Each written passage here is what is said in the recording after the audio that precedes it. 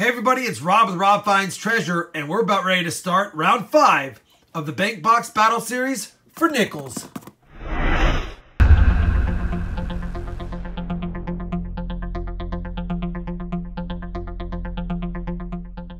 So I've got 3 boxes of nickels here, $300 in nickels to search, 150 roll hunt ahead of us. And if you haven't been watching the Battle of the Banks series, I have both pennies and nickels. You can check out the nickel link up above to get yourself familiar with how we do it and where we're at.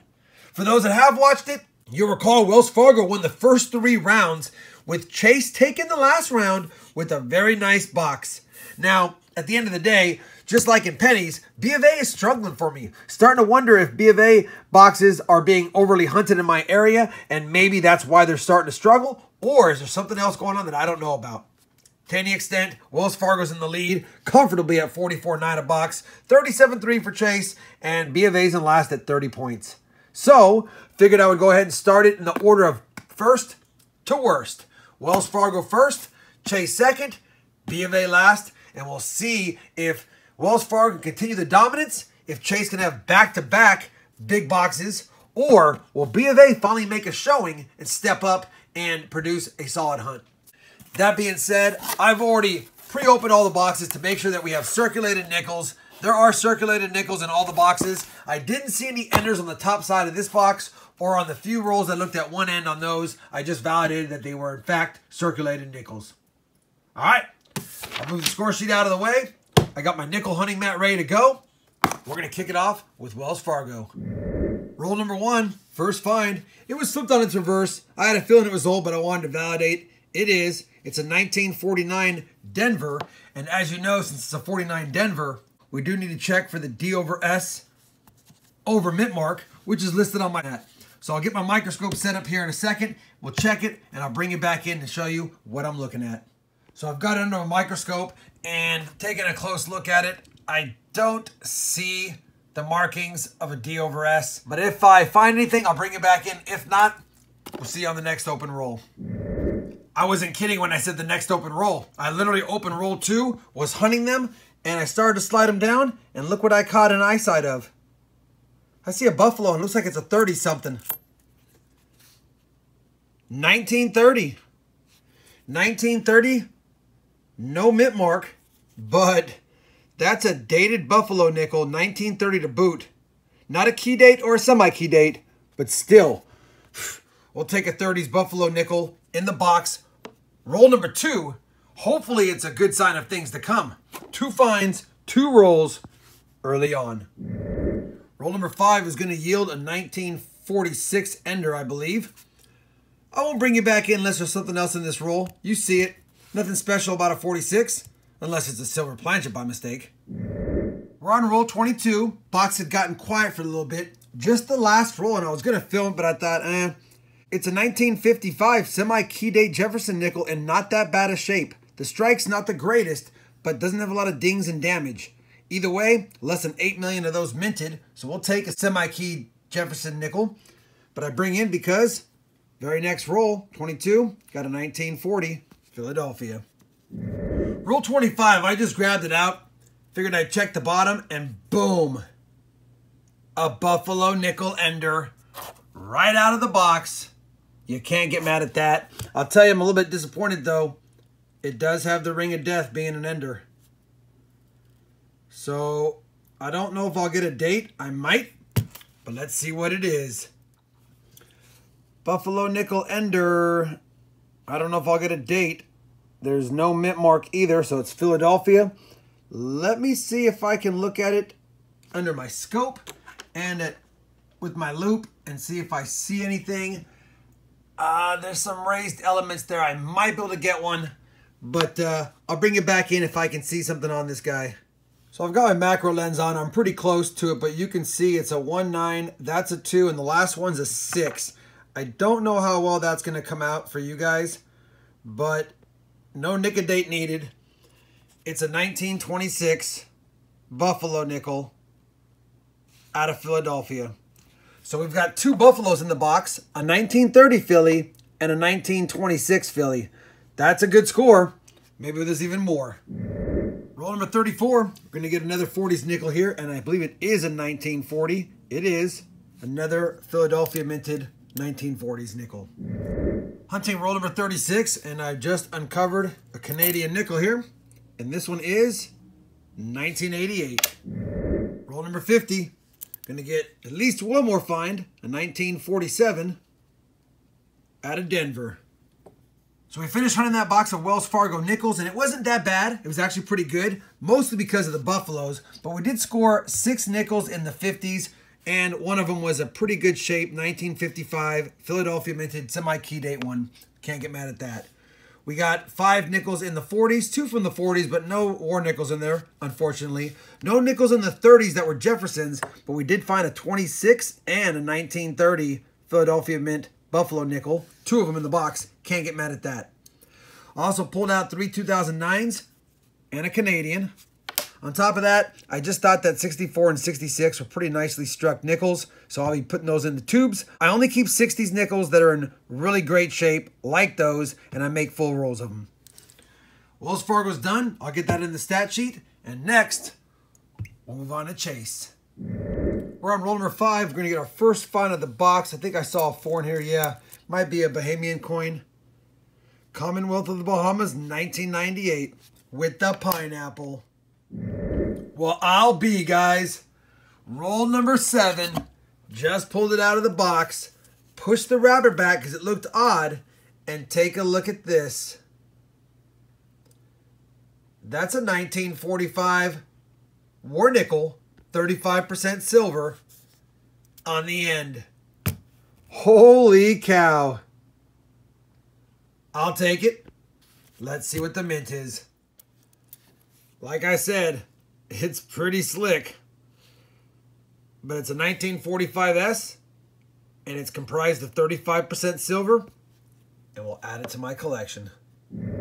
Roll 13 is going to give us our first 40s non-silver nickel, and it is a 1940. And you know what? That 1940 is in really good shape, and judging by the coloring of it, I think it was in an album for a while. Pretty nice looking, for sure.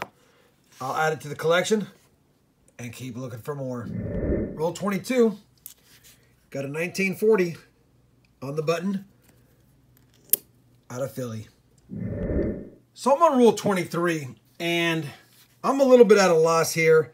Yes, the nickels are dirty, but this is the 1983D, and it's in pretty good shape. So I always take a look at the 83 and 82 nickels because they're worth a little bit more when they're in better shape. And the back caught my eye because it looks kind of shiny. And I thought, well, it's not a proof. Let me just take a look at it under the scope. Just looks a little funny. And I'm going to show you guys this nickel because this is crazy. So you can see it's a terrible strike. It looks like it's been double struck a little bit, but it could also just be some dye deterioration doubling. But I'll keep going because it gets crazier. You can see what looks like a double strike there, or some extra metal. Look at the R. You've got something going on here, something going on here. Looks like there's 2 strikes. There's a little bit of a dimple effect on a lot of the letters. Again, could just be damage, but there's extra metal down over here. We're going to keep going. Same thing on all the letters on E pluribus unum. If I keep going, looks like it's double serifed here. Looks like it's a double strike, but I'm going to keep going as well. We go to unum, same thing. You can clearly see it appears that there's part of the U. It's at a little bit of an angle. We're going to keep going. This N has something going on in here. Could just be damage. Same thing with this U again. It looks like it's a little bit off-centered here. Looks like that one might be either rotated clockwise or counterclockwise, depending on which strike you're looking at. Again, the middle of the M looks odd. Now let's go to the bottom. That A looks like it's been pounded 2 or 3 times. Same thing with the C. We're going to keep on going because it gets a little crazier. Looks like heavy machine doubling for the most part, but then it gets really weird. This O is elongated on both sides, and it looks like there's 1, 2, 3 strikes. This F is extra thick. Looks like there might be a couple of strikes on that. When we move over to states, there's a little bit of a dimple here. It looks like there's 2 S's on top of each other, maybe 3. Look at that E. Look at that T. That A is crazy. This T gets even more crazier. Looks like there's several strikes and it's been in circulation for a while. When we get to United, same thing. Looks very odd. But I always like to rotate my coins around when they look funny. And here's what's really something to think about. When I get to this T and S right here, rotating it, that to me looks like there's clearly a double serif on that T and on that S. And when you look at it, if it was machine doubling, it'd be flat and smooth out. It's offset. So this coin, man, I don't know. I need to do a little research, but if I were to take a guess on it, it looks like it might be a double or a triple struck planchet. I could be wrong. Wanted to hear your guys' thoughts on this one. What do you think? Am I seeing things? Is it just really bad die deterioration doubling?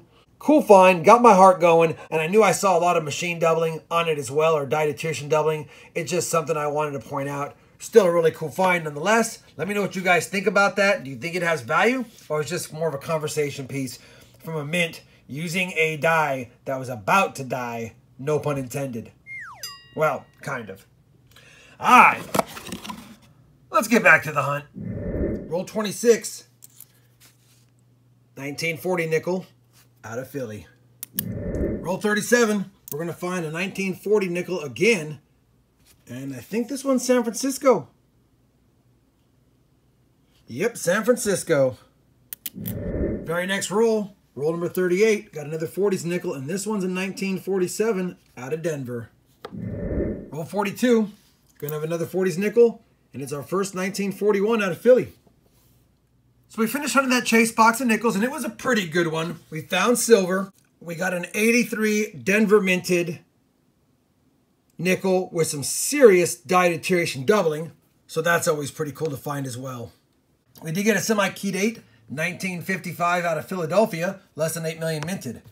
We ended up with 12 in the 50s, 6 in the 40s, not including the silver, as well as a Commonwealth of the Bahamas coin, 1998. No 2009s. Crazy. Crazy. We'll plug this into the stat sheet. I don't think it beat Wells Fargo, but it did pretty well. And now it's up to B of A to make a stand and catch up some points. Let me get into this box and we'll bring in when I find something worth showing. So we're on roll 21, and I have not filmed any of the finds because they've all been 50s. We found a lot of 59, 58, 57, 56, and even a 53. So a lot of later Jeffersons, but nothing in the 40s. So I don't know if this is just someone's dump coins of the older year Jeffersons they didn't want or what. So I was kind of thinking, man, am I going to find any oldies? But I bring in because sure enough, we did find one, a 1939. Hoping for a D or S to make it a key date. But if not, we'll be checking for a DDR. There is doubling on the reverse of these if you can get so lucky. This one does not have a mint mark, so it is not a key date. But let's see if it has any doubling.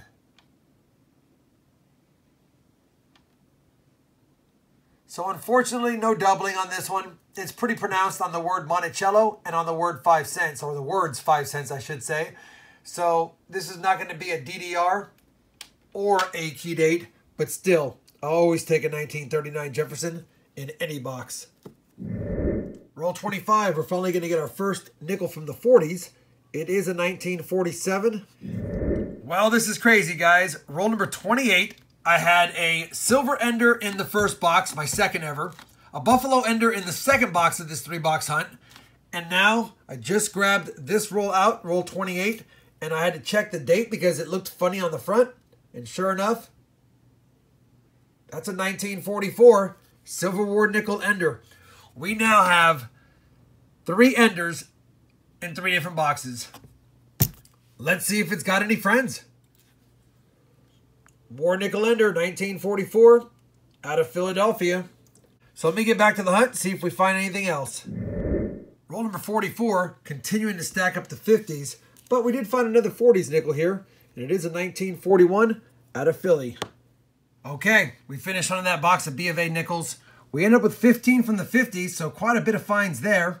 Only 2 from the 40s, other than the 44 Philadelphia minted war nickel. Not in the greatest of shape, but I'll take it.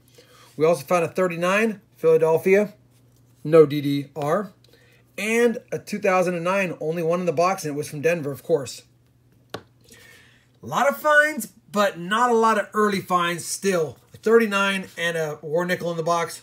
B of A did itself proud this time. I don't know if it's enough to win. We'll have to plug these into the stat sheet to see which bank won this round. Let me go ahead and do that right now for you. Nickel Bank Box Battle Series Round 5 is complete. Wells Fargo took the round at 39.5 points. Chase right there, chasing them at 39 points. And B of A held its own this time at 27.5. Not a terrible box, just couldn't beat those other 2 banks. At the end of the day, we're now halfway through the 10-round series. Wells Fargo's got a pretty comfortable lead, 43-8 over 37-6 Chase and 29-5 B of A. All it takes is an epic box or 2 from a bank, though, and anyone can win this. We're only halfway through. I'll tell you, I was happy getting 2 Buffalo nickels in the first Wells Fargo box, and then finding a silver in the subsequent next 2 bank boxes. We ended up with 4 good nickels overall of my top 3 finds that you want to find in a bank box in those 3 boxes. So I hope the average is a little bit. I had a lot of fun, and hopefully you did too. If you did, I'd appreciate a thumbs up. And as always, everyone, happy hunting. And thanks for watching.